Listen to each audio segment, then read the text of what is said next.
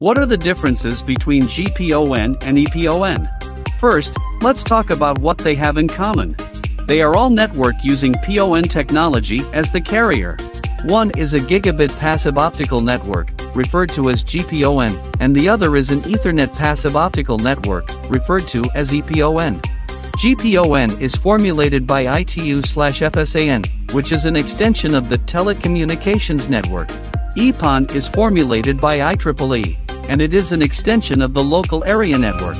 The main differences between them are as follows. 1. Transmission rate.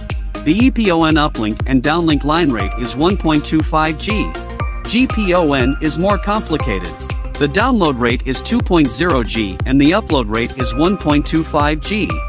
Its uplink rate is 1.25 G.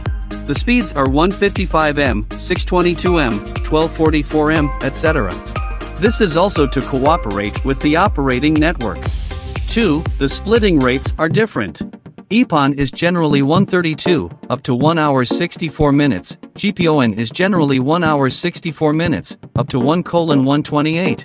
Split less, the farther the transmission will be. 3. The transmitted data frames are different.